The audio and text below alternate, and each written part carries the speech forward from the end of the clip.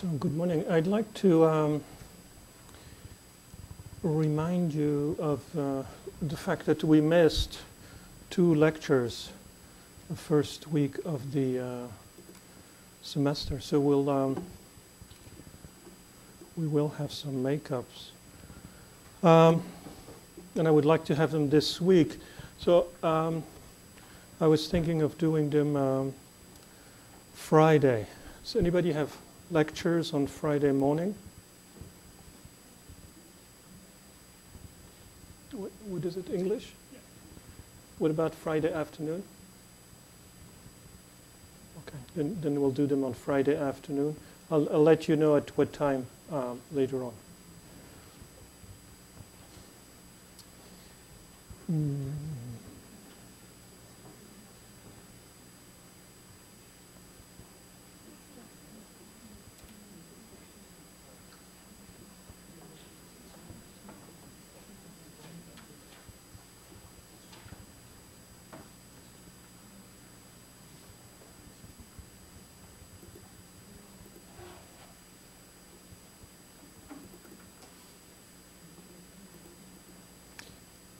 And there was a question last time after class, which I'd like to come back to, in case anybody else has that problem. So with alloying elements,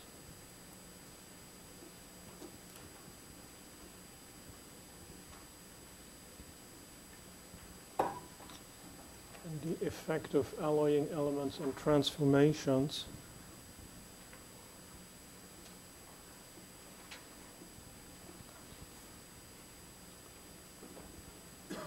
Okay, so I just prepared these 2 slides this morning, and they're on the e-class. So if you want to print them out or something. So. Just wanted to make sure you understood what particular chrome and moly do when you add them to the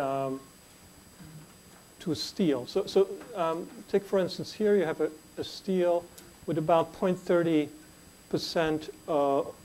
carbon, and this is a transformation.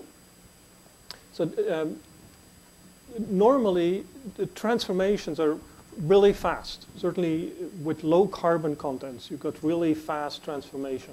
So this is here. If I don't know if you see it clearly, but this is half a second. Okay, half a second. That's very fast. And you can see here that the C curve for the start of the transformation is shorter than half a second. So almost immediately, as you cool down, you'll start forming.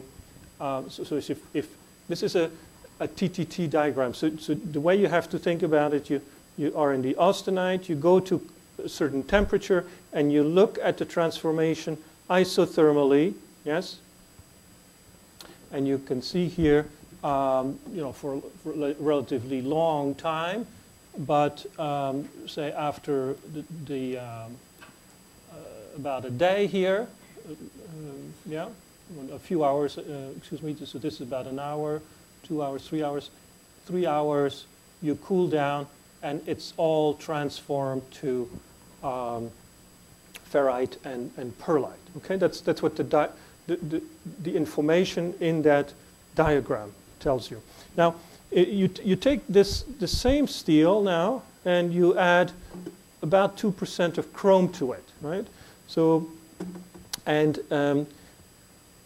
I've taken this C curve here, yes? This C curve here is the curve that tells you 50% is transformed. 50% of the microstructure is transformed.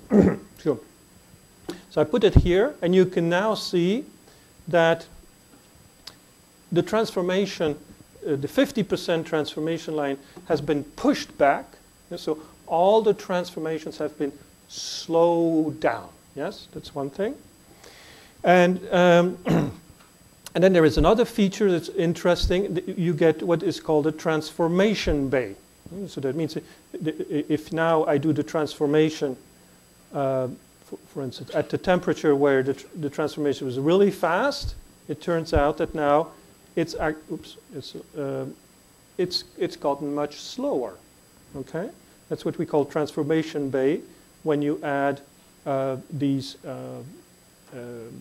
carbide forming elements such as chromium and moly. So, and here on top you form pearlite and ferrite and pearlite. Yeah?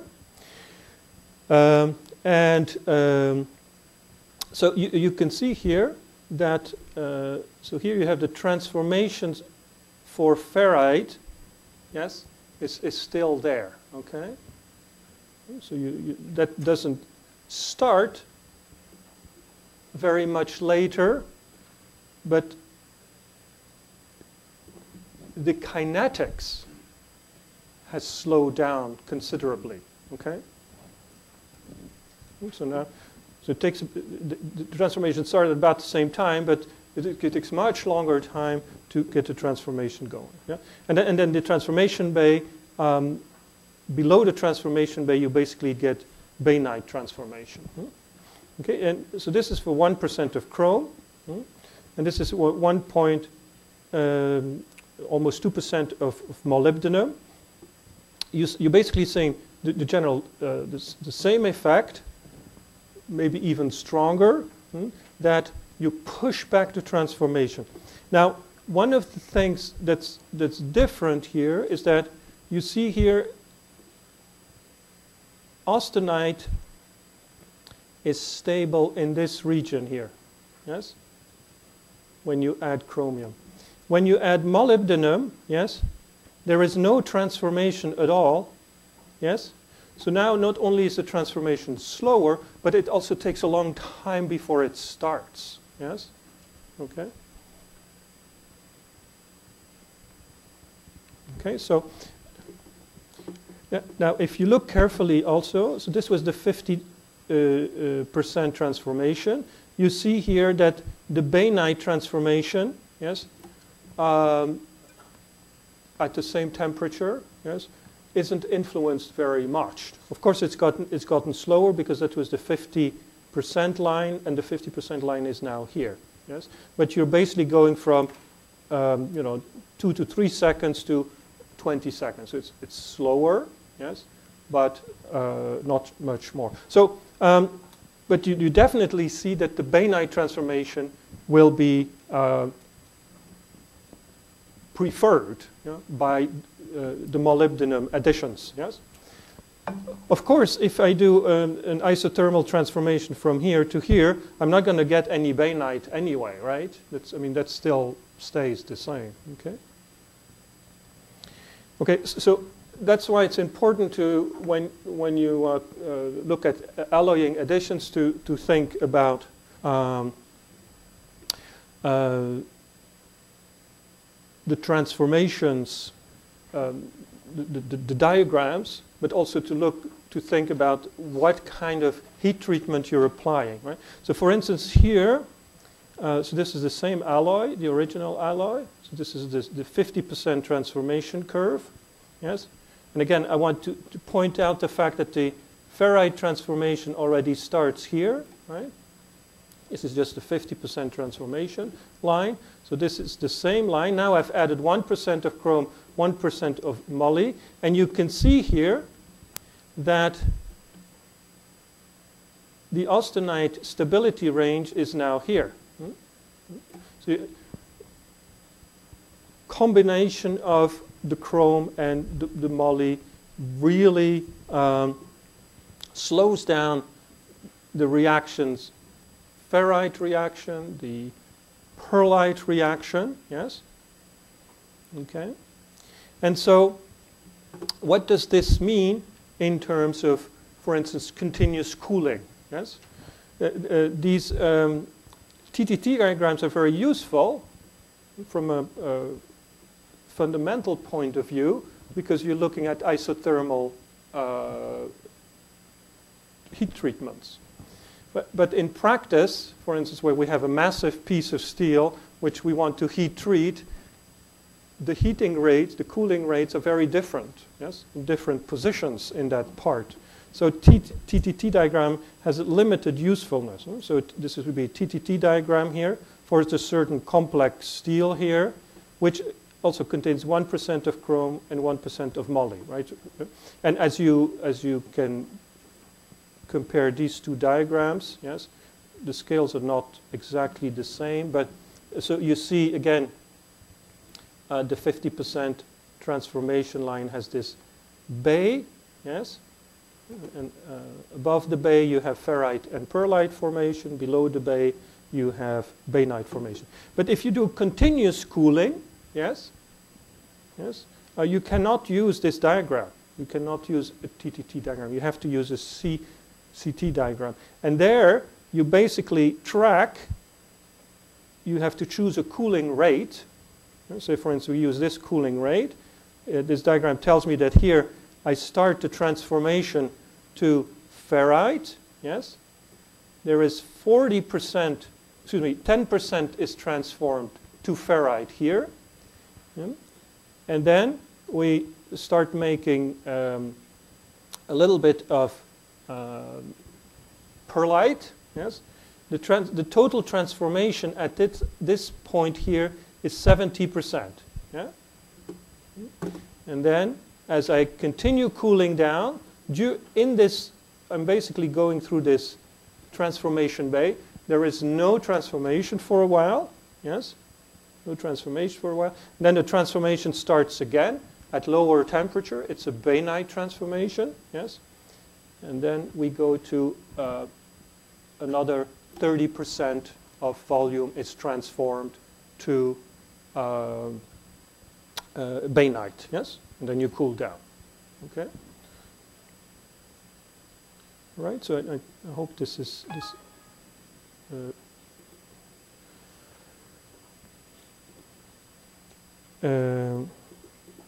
clear.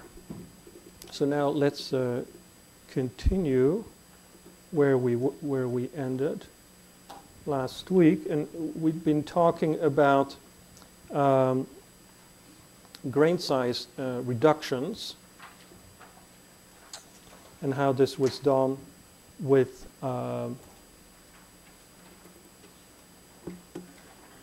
thermomechanical processing. And I think when I stopped, we were talking about the fact that in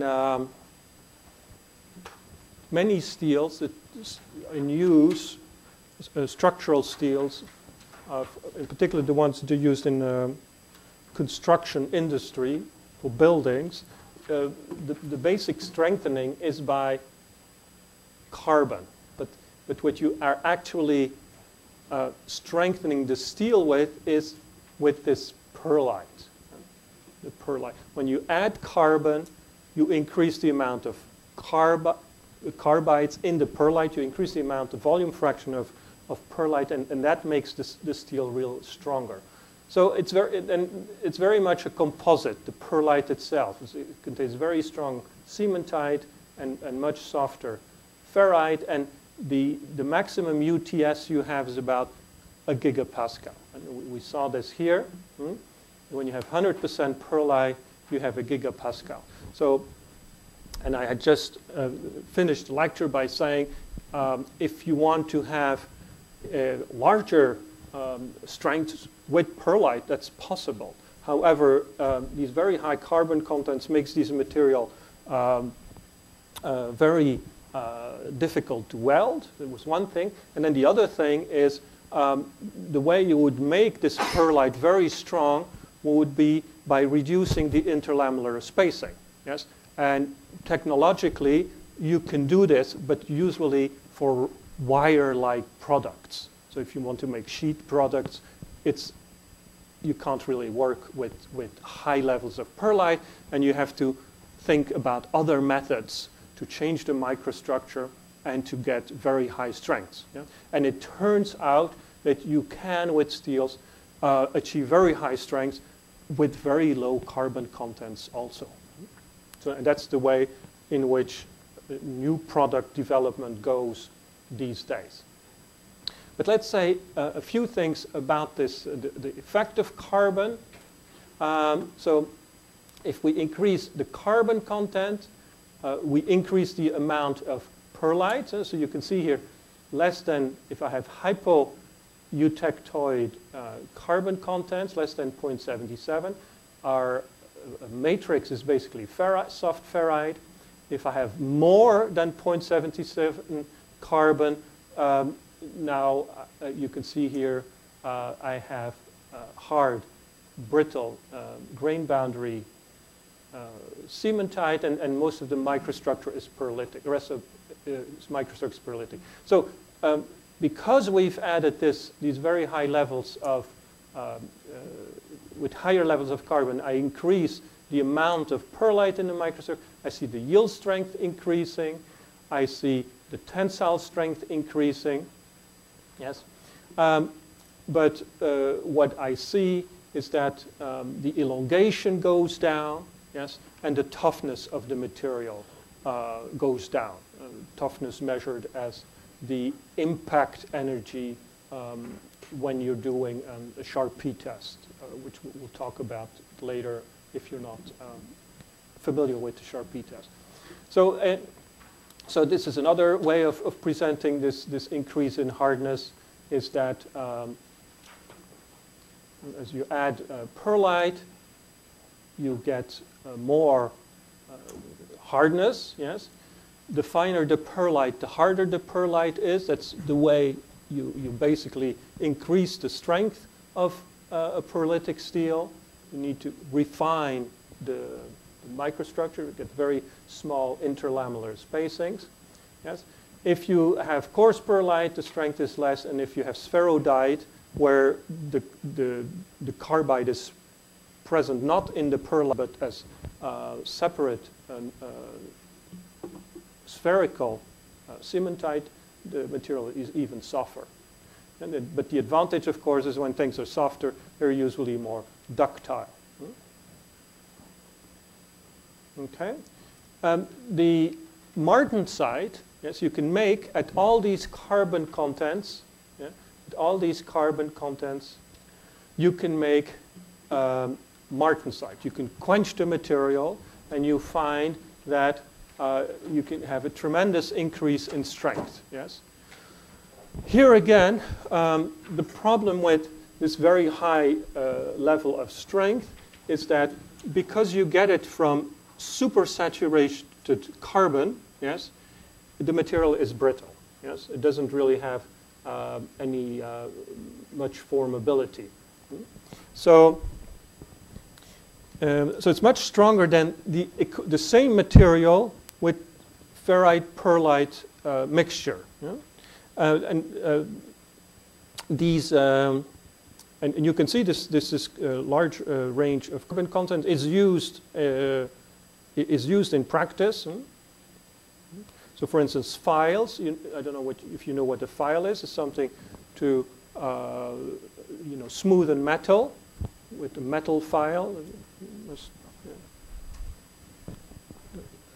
It's like something like this, and it has all these teeth like this. So you can file down an object. Yes, these are very, very high carbon steels. Yeah, almost 1.5% of carbon, or very, very hard martensite in them. Yes. And there you use, basically this approach. You have huge amount of carbon in supersaturation, very strong material. But in many applications, it doesn't work. Yes, it doesn't work because you do want some plasticity, formability. So one of the ways you can do this is by tempering the martensite. When you do that, the material becomes softer. This is the tempering temperature. You can see the yield strength goes down, tensile strength goes down, and the reduction of area if you measure the reduction of the section at, of a sample increases. And what happens is during this tempering, here you see a lath martensite microstructure. These are the laths of the martensite, and you see they're all little speckles in the microstructure. That's not an etching effect. Well, it is an etching effect, but these are basically small carbides that are formed in the microstructure when the carbon goes out of solid solution. Very small carbides. Okay. So, in conclusion, the austenite, as a rule, you can cool it slowly, you can cool it moderately, you can cool it rapidly. If you do a rapid quench, you get martensite. It's usually reheated to obtain tempered martensite with very fine carbides, which allows you to get a very hard material that does have some toughness. Moderate cooling will give you bainite. Again, the microstructure looks very similar to that of martensite. But during the transformation, you do have motion of carbon. Carbon can diffuse during the bainite transformation. And if you do a relatively slow cooling, you get either ferrite or ferrite pearlitic microstructure. Most of the steels that we use are hypoeutectoid, so you get proeutectoid ferrite in the microstructure. And as a rule, you can say, well, martensite is stronger than tempered martensite, bainite, fine pearlite, coarse pearlite, and spherodite. Okay. Right. The microstructures that are produced during processing of steel, yes, can be in a strained state. And that's basically the big difference between hot working and cold working. When you hot work a material, for instance, in a hot strip mill, you get material recrystallizes. It takes less energy to deform at high temperature. There may be some oxidation, yes, and the material has lower strength. And usually after processing at high temperature, you have your material recrystallized. Yes? It's not the case with cold working. There's no recrystallization in general, so it takes more energy to deform. There's less oxidation at surface, so that means that products that are cold deformed usually have a very good surface finish. That's also the reason why we do cold deformation, because of the surface finish and the control of the dimensions of the product. You have increased strength. You get cold work microstructures, such as the micrograph you see here, which are anisotropic, meaning that there is this anisotropy of properties is usually the result of texture, crystallographic texture being created.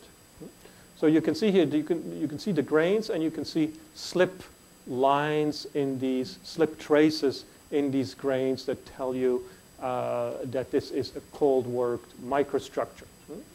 So this is a microstructure here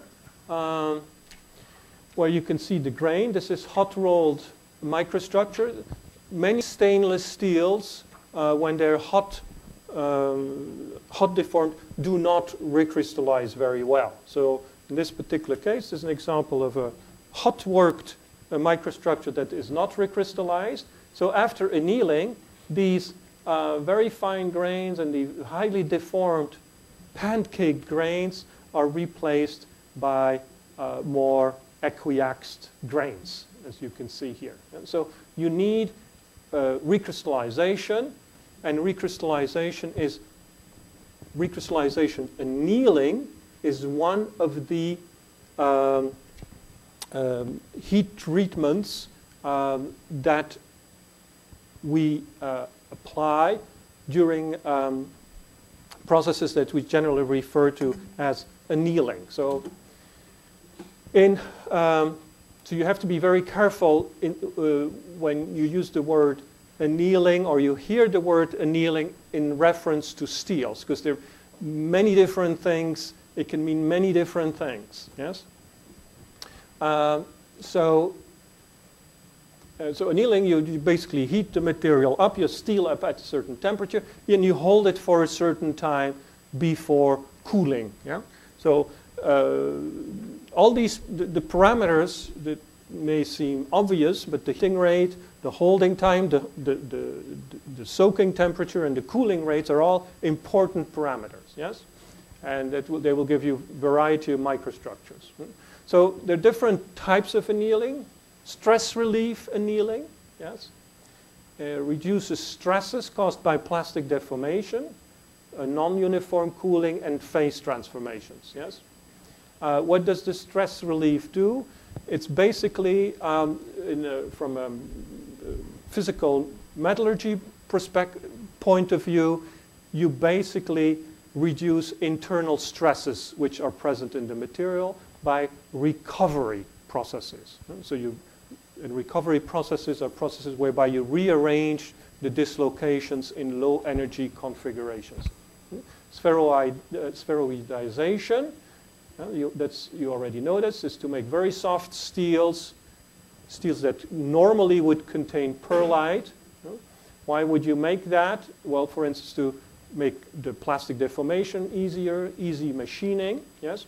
And you heat the steel up, yes, just below the eutectoid temperature for a very long time, because it takes a long time to spheroidize the carbides. And it also takes a very long time because you cannot go to higher temperature. If you'd go to a higher temperature, you would basically dissolve the carbides, yes? And so nothing would happen. Full anneal makes a steel good for forming by heating and cooling it in a furnace to get coarse perlite. Normalization is very important. So the steel properties depend on grain size. You can refine the grain size by going through a transformation and back when you heat and you cool. That allows you to get smaller uniform grains. And then you also have process anneal, which is basically removing recrystallization annealing. You remove the negative effects of cold working by recovery and usually by full recrystallization. So this is basically the big difference. So if I look at the iron-rich side of the iron-carbon diagram, a normalization involves full transformation, yes? So you go over the AE1 temperature, yes? Don't forget that if this is a fast normalization, yes, the AE3 temperature has to be, you have to go higher than this temperature because the C3 it will be higher than AE3. Yeah? So you know that this would be AC3, yes, temperatures. Okay. You can have, a process anneal. Then you really heat the material up so it recrystallizes, but you don't want it to transform, right? So you keep the temperature to below AE1. Yes, you don't want transformation. You just want recrystallization of the ferrite, for instance. Yes, so and usually that's a pretty rapid process. Remember, it takes only of the order of seconds to get a material, the formed ferrite to recrystallize. So it goes pretty rapidly. Here, the stress relief only requires recovery. Yes? So you don't go to very high temperatures because you don't want to achieve recrystallization. And finally, spheroidization requires a very long time at a temperature right below AE1. Again, you cannot go higher because then you dissolve your carbide. Yes? That's why you have to stay at this temperature. And that's also one of the reasons why it takes such a long time. Okay, so at this stage we've done some general discussion about the physical metallurgy that we need to know for the course. So some general things about compositions and crystal structure and transformation and relationship between microstructure and strength. And so, and we'll be able to use this whenever we discuss processing of steels, technical processing of steels, and the decomposition of austenite comes into the picture. Okay, and so and that will help us understand why you use particular industrial processing parameters, yes, and not other ones. All right, so we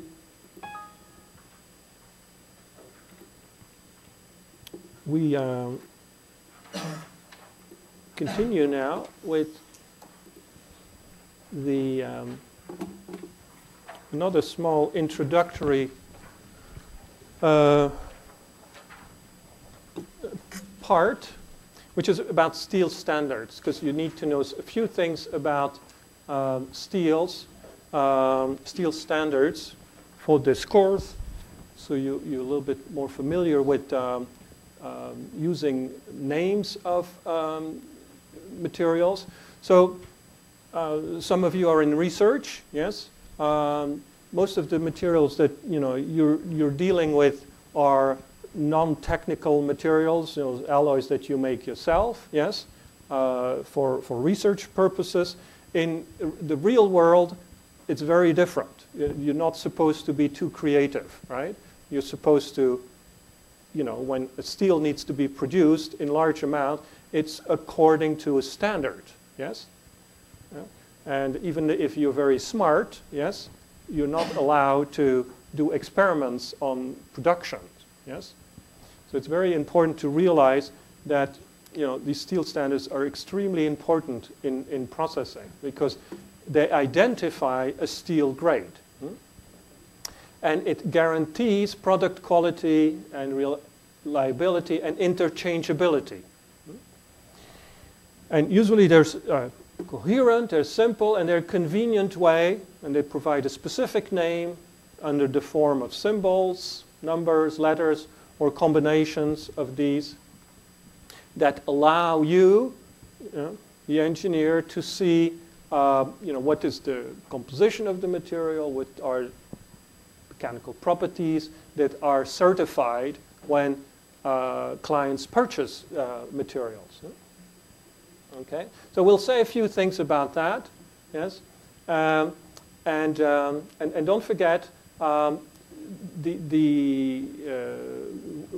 of course, research does have influence on these standards, but they're much more controlled by professional engineering societies, trade associations, government, regulatory bodies, etc., rather than by research.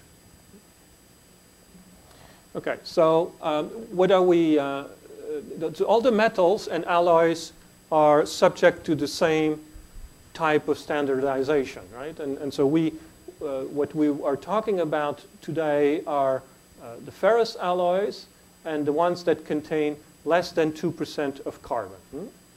So that we're not talking about cast irons or other things, yes? All right, and so all these products here, tube, plates, sheet, sections, bar, wires, etc. When customer purchases these, yes, it's always according to specifications, yes. Okay? So what does that mean? The composition, of course, thermal processing, mechanical processing, and very much important are application properties. That guarantees the grade, the properties that go along with the grade specification. Okay? And that can cover a very wide, a product specification can cover a very wide array of elements. So not only mechanical properties and composition, but there can be geometrical properties to your product, dimensions, shape of the product. There can be, in certain cases, microstructural properties requirements. Composition is one of them.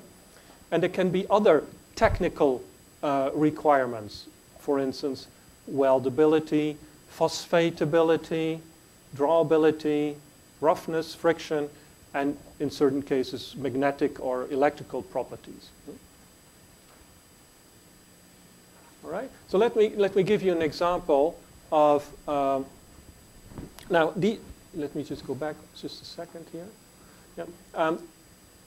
These requirements here, yes, that go into the product, they're produced in plants, by combination of course, industrial plant, the approach to processing, raw materials that you use, the way you control and automate your product, and of course, in the steel industry, very important, the IT infrastructure, because it's a very highly automated industry. Okay, so usually you're in the grade specifications, yes, performance is important. So an engineer that requires steel for a building, yes, will need certain mechanical properties, yes, which are numbers. Yes, for instance, we'll have a minimum yield strength of this much. Yes, and he specifies this. Yes, that property, that number rather, is a property. Yes, these megapascal may be related to strength. Yes, for instance, the strength is related to the microstructure of your material. Yes, and depending on the situation, it can be different parts of the microstructure. Yes, and a combination of this, and this microstructure is obtained by processing the material. Okay, so let's have a look at an example of how does this work. So these are grade-specific technical requirements. Okay, so let's have an example. Okay? For instance, a client may be automotive company, and automotive company purchases steel, for instance, for press forming. Yes, for press forming. So they will require specific R values. Remember what R value is? The ratio of the width to the thickness strain if you make a tensile sample out of a sheet material. Yes? So that company will say, I want this R value, minimum, 1.5 minimum. Yes? So that means that anything that you as a steelmaker supply, if a random sample is taken, the R value has to be 1.5 minimum. Yes? Okay. Now, that is a formability property. Yes? It has nothing to do with hardness or strength. It's a formability property. Yes? Okay. The structure, in terms of the structure, it's related to crystallographic texture. Yes? And in the processing, yes, vacuum degassing plays a role. in this crystallographic texture. The alloying plays a role. The cold rolling and the annealing process play a role in the, obtaining the right formability through Langford parameter and a Langford parameter in, at your clients. So this is what we call steel design. Yes.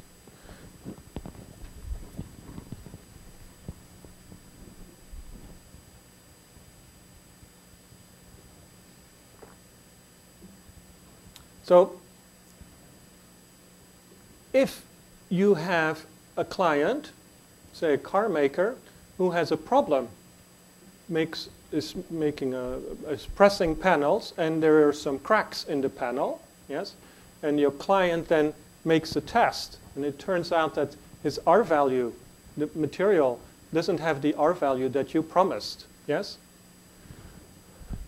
You can explain, do all kinds of explaining you want, yes, but you're in trouble, yes, because you didn't provide material according to specifications, yes, and it doesn't matter how much science you have, yes, if it's not according to specifications, you can take back the material and you can pay for all the damage that you've caused the client, yes. So specifications are not laughing matter. It's very important, yes? Okay. So what form does this take in practice, okay? Well, this is, for instance, a specification, yes? It's a cold rolled coil here. It's ready for shipping to from production. So what can we learn from the label? Yes. So it says, well, it says where it's going to. You can also see it's paid by POSCO, and then the steel. It says the steel. It says the dimensions of the steel. Yes, and the weight of the coil, 11 tons. Yes, 530 kilos there. So, but it says JIS G3131 SPHC. That's the grade, yes. And attached to this grade are a lot of specifications, yes. So, JIS is very common in Asia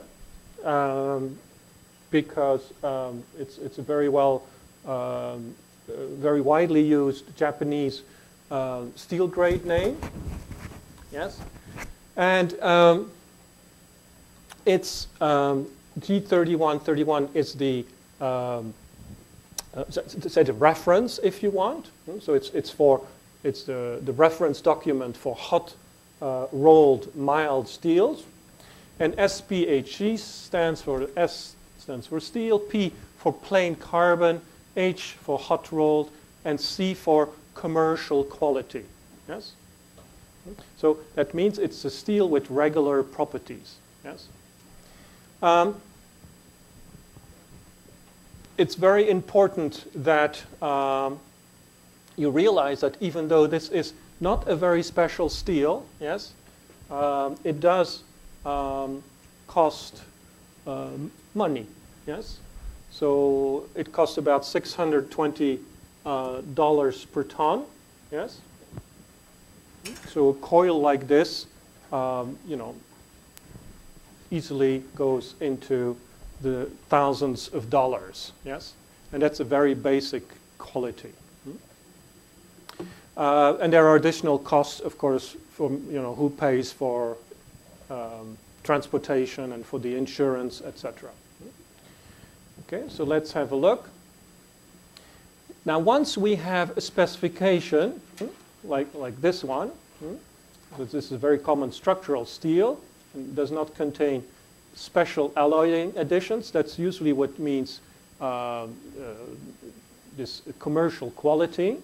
So in Japan, we have this grade name. In the US, we have the equivalent grade has another name. And in Europe, it's called an S275. Yes? Okay. And this is the typical compositions. You can see maximum 0.6 manganese, 0.15 carbon. In terms of the composition, it's not a very tough one to make. Now, you see another advantage here of standards is you can sell products in other countries, yes? Because grade specifications can be compared, yes? And you can identify equivalent grades in different countries.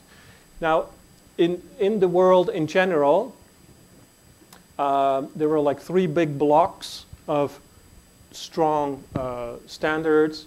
In Asia, it's GIS. In Europe, it's EN.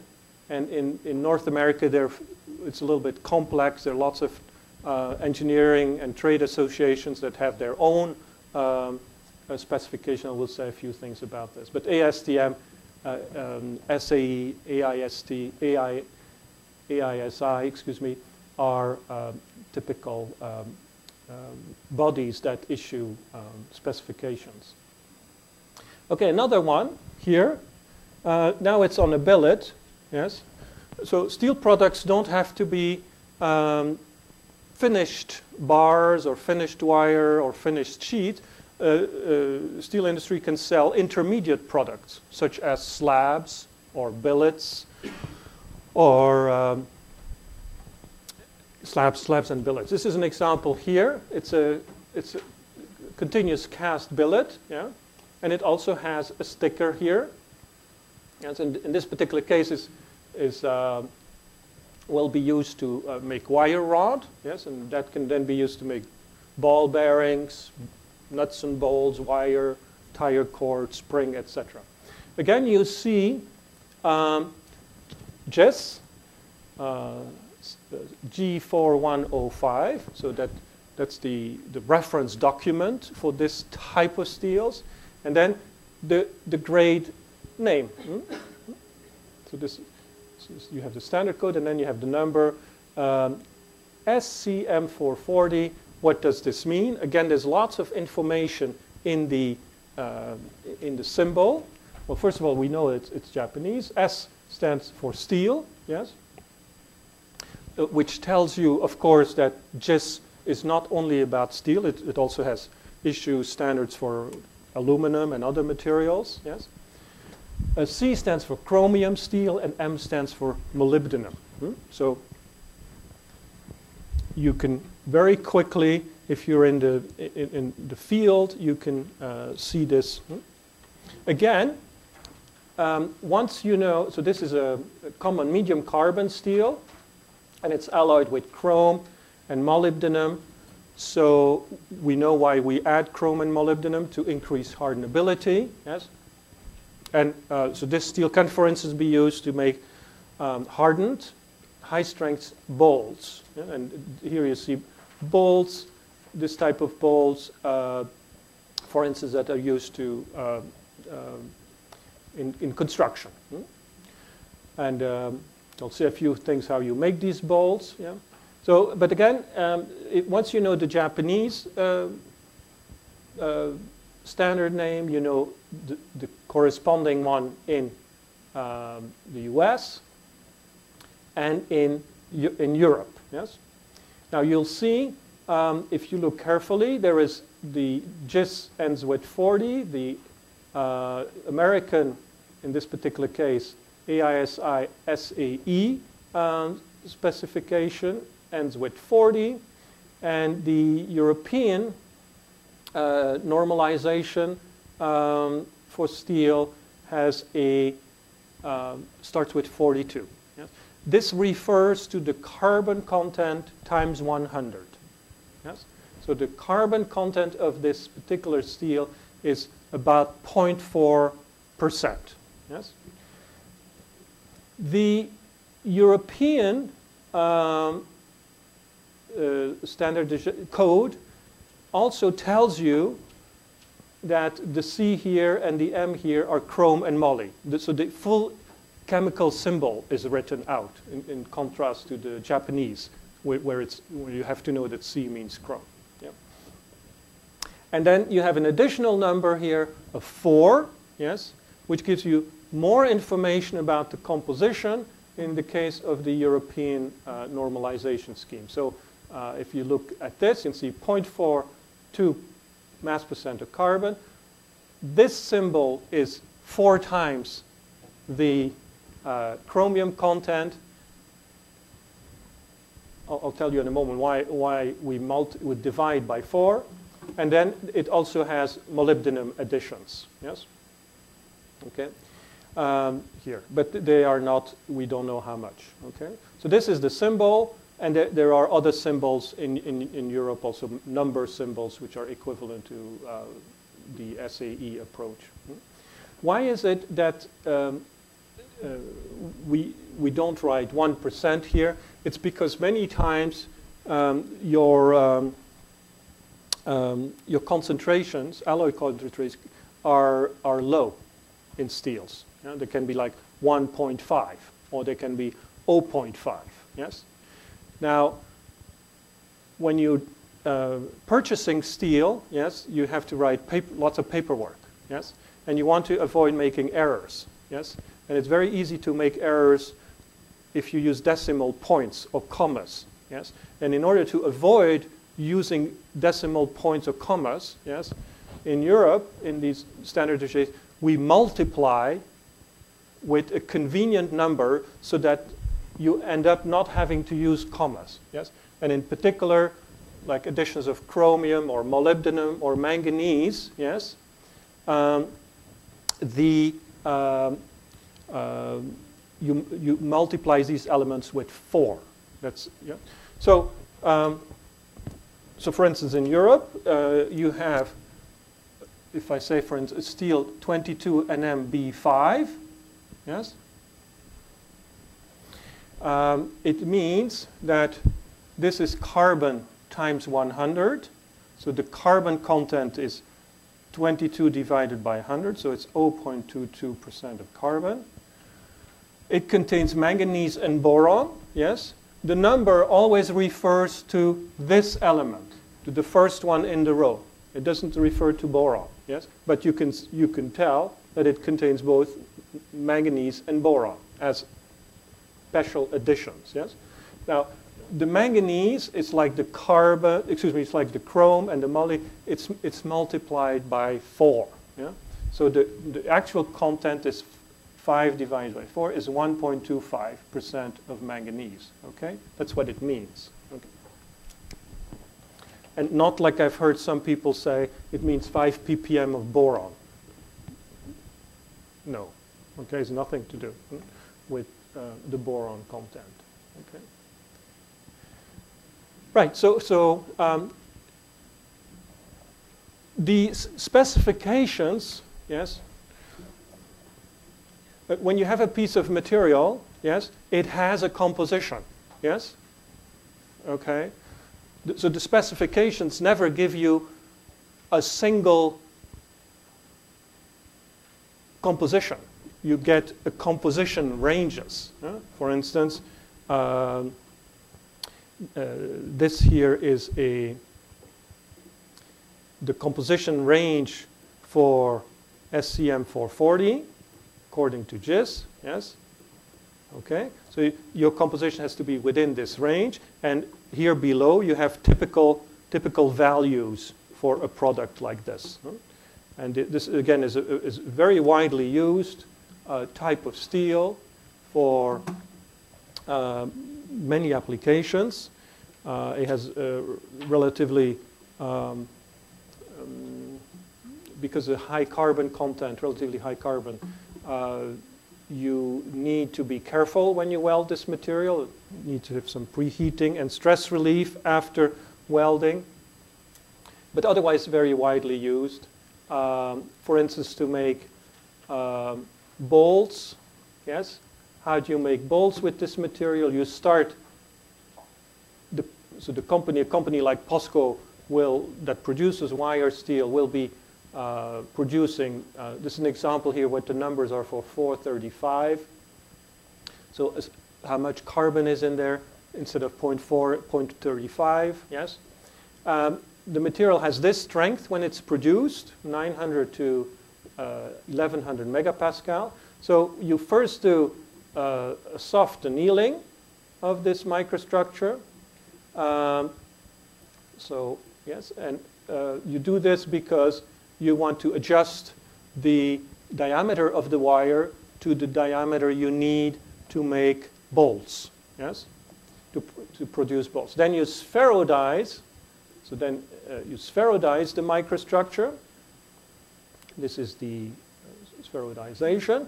The material is now much, much softer. Instead of being 900 to 1,000, it's 500 to 600 megapascal. So you can do cold forming of the wires. So you make little pieces of this wire, and then you form it. You basically cold forge it into a bolt.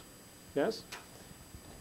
It's a very soft bolt. It doesn't have good mechanical properties. So you now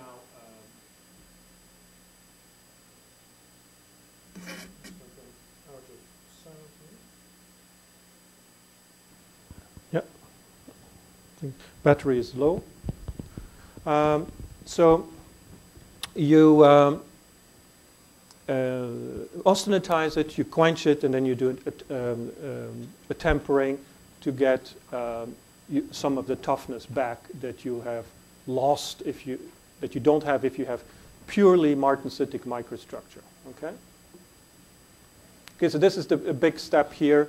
You spherodize the microstructure of this type of steel so that you can cold form bolts with it. Okay. It's a process, this spherodization, again, I want to point out, is a process that takes a lot of time.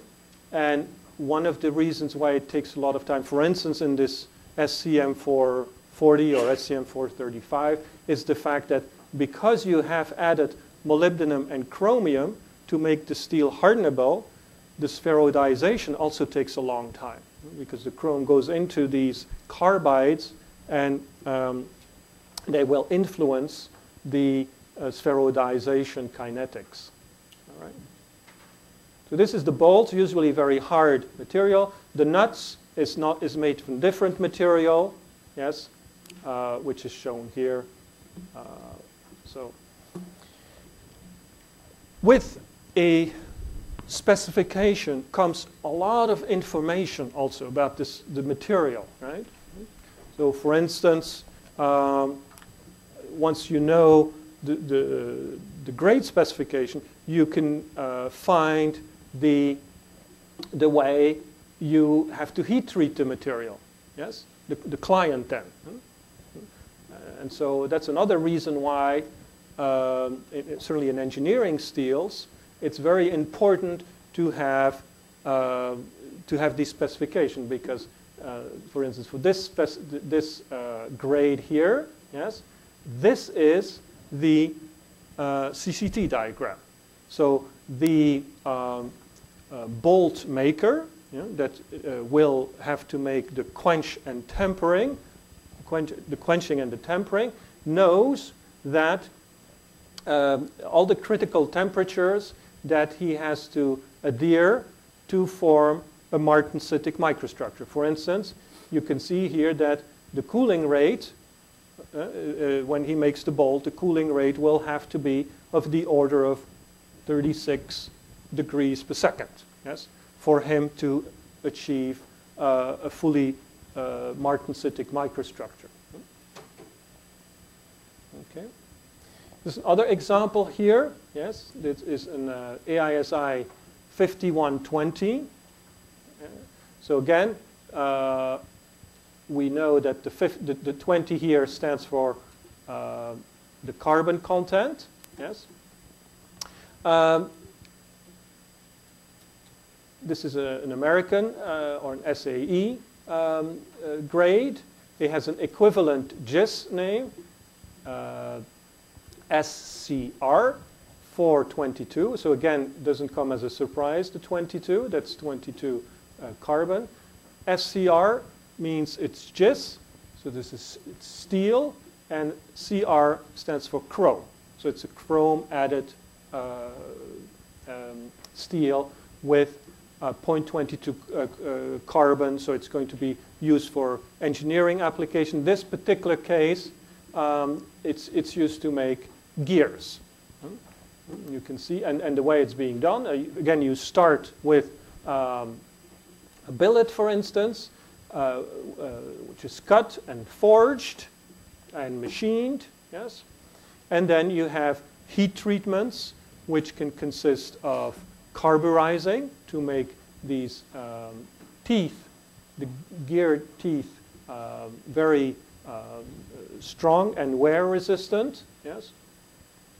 Then you quench and you temper and you have this final product here, yes? So what's the key addition here is the chromium. And why is that? Well, because we want hardenability. We want these gears to be very strong, and so we achieve this by... So in the two examples I've given, hardenability was important, chromium and the molybdenum. Depending on other products, you get other emphasis, yes, which comes out through in the specification. For instance, for rails, yes, rails are usually referred to as UIC grades, yes, and that's a French UIC stands for Union Internationale des Chemins de Fer. It means International Union of Railroads, yes, and a number. Yeah? So when you see UIC, you absolutely always know it's a rail steel, yes. And the 60, yes, oddly enough, is related to the shape of the rail, yes. Yes, and the shape of the rail. So if you have a certain shape, yes, of the rail, 1 meter of that rail will have a certain weight, yes.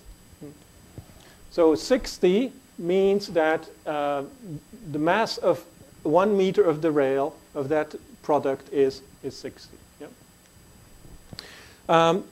That's one way to do things. Why is it so important? Well, obviously, you have different types of rails. Yes. To you, it may look like they're all the same, but they're very different. So nowadays, with, for instance, in Europe, when you develop a very large distances of high-speed trains, you have to make sure that the trains can go from one track to the other track in other countries, right? So it's important that they all have the same shape and all the same type of materials. Yeah? So there are European specifications for rails, yes, and the 13674 here, and some examples, R200, R220, R260, etc. There the number is related to the hardness of the material, hardness according to the Brinell hardness, yes? And why is the hardness important in the case of rails? Well, because of friction and wear. That's the reason, yes? But of course, when you have these numbers, there are, according to the specification, strength requirements. Typical requirements are of the order 1300 megapascal, and certain composition requirements, such as low enough phosphorus content so you don't have embrittlement. Yeah? Again, with rails, you have rails that are used for cranes, yes? Rails that are used for light transport, for trams, for subways, they all have their own specifications, yes? And rails are continuously replaced, yes, because they wear out. You can't, so it's big business. Yes, because once you have a railway, it means that every so often the rails need to be replaced with new ones. Yes, because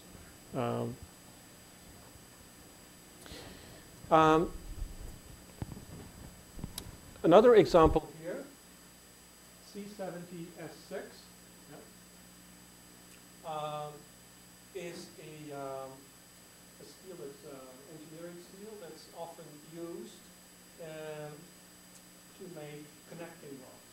You know what connecting rod is? It connects your crankshaft to the piston in your motor of the car. This is a standard way of making these connecting rods. Nowadays, we actually use the brittleness of martensite to make these connecting rods very quickly and very cheaply. So if you look carefully at this rod here, this connecting rod, and you look at the surface here, it looks like it's fractured, and it is fractured. It's broken. It's broken in a brittle way on purpose, because you see, you need to put this. You need to mount this around your crankshaft, right? So you need to open it. So the way you do it is by you make notches here. You make a fracture notch, and then you break it here, yes, and then the two parts fit perfectly. You don't need to have any machining. Yes? It's very rapid. So you would want to have a steel that is of very high strength, but it also has this brittleness. Yes, and so that's why you use this steel form, C7S6. So the 7, and this is a European standard, great spec. The 7P stands for 0.7 carbon, so it's very high carbon. Yeah? And then you can see the sulfur is also high, and that's the reason why we have high sulfur, is to allow for machining of this steel. So you've probably been told ever so often that in steels, elements such as sulfur is very bad, and it has to be extremely low for this and that reason. But there are many cases, in particular engineering steel, where we add the sulfur because it makes the steel more easy to machine. Yes?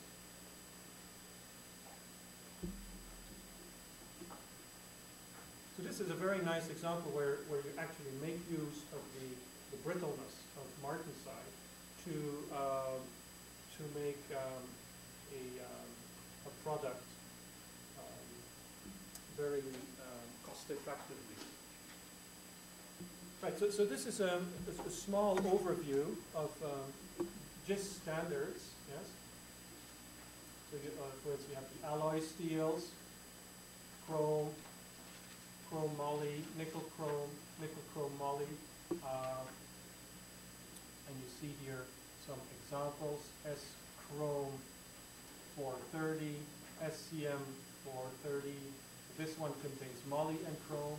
SNC 631, so you know it's a alloy steel or engineering steel with nickel and chrome, containing 0.31 carbon. And this is nickel chrome moly. Yes. And again, advantage of having standards is, you can look for the equivalent product, and that means that the steel is a global difference. You can basically buy your engineering steel from anywhere, and according to these standards. Yes?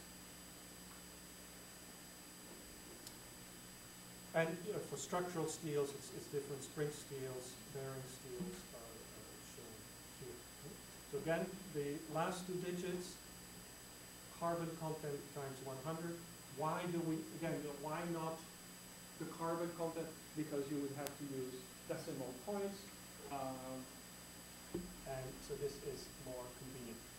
I'm going to say a few more things about European norm standards, because the European countries have worked very hard over the years to unify, the different standards in very many countries. Germany, France, England, all had their own standards. It's been a little rather successful, I would think, this effort of standardization. There are two ways to classify steels in this way. And so the first classification group is based on a single letter code, which is related to the application, and a number code which is related to the specific property. So, and what can these properties be? Mechanical properties such as the yield strength, and these codes that we use, this letter code, is usually the first letter of the application. So S means structural steel, D means drawing steel, H high strength steel, P pressure vessel, T thin plate, M electrical steels with specific magnetic properties.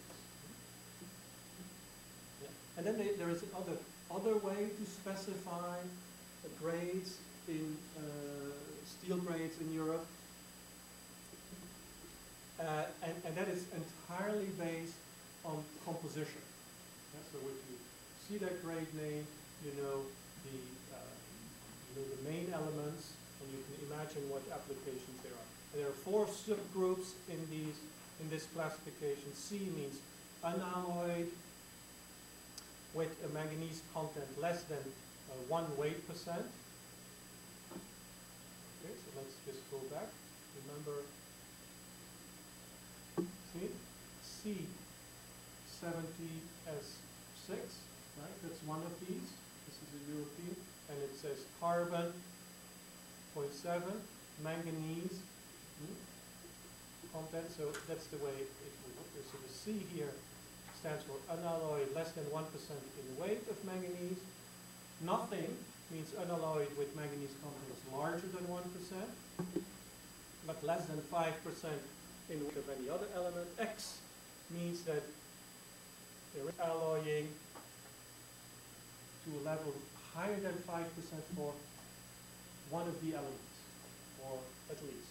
Yeah? And HS means high-speed steel, and those are steels that are used for machining, yes, tools, and they will always contain combination of tungsten, cobalt, moly, and vanadium.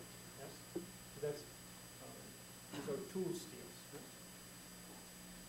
So let me give you an example here. Let's look at an example S. So S355, yes, JR plus N. Yeah? So if you get this specific, if steel is ordered according to this specification, yes, it means that it's a structural steel. 355 is the minimum yield strength in megapascal. Yes. JR refers to toughness specification. So it's going to be, it's a steel that will be used, for instance, at lower temperature, and you want to make sure it's not brittle. Yes? And in this particular case, the toughness specification as measured by V-notch impact test, and the R tells me that the specification is for room temperature. Yeah? And then plus N, that means the material has to be normalized. So there are required, in addition to the name of the grade, the mechanical properties, there are requirement symbols, additional requirement symbols here related to toughness, and then extra symbols related to process, thermal treatment, coatings, etc. Okay, let's finish here. Thank you for your attention, and we'll continue on Thursday with these specifications. Okay. And so please plan to be here Friday afternoon sometime.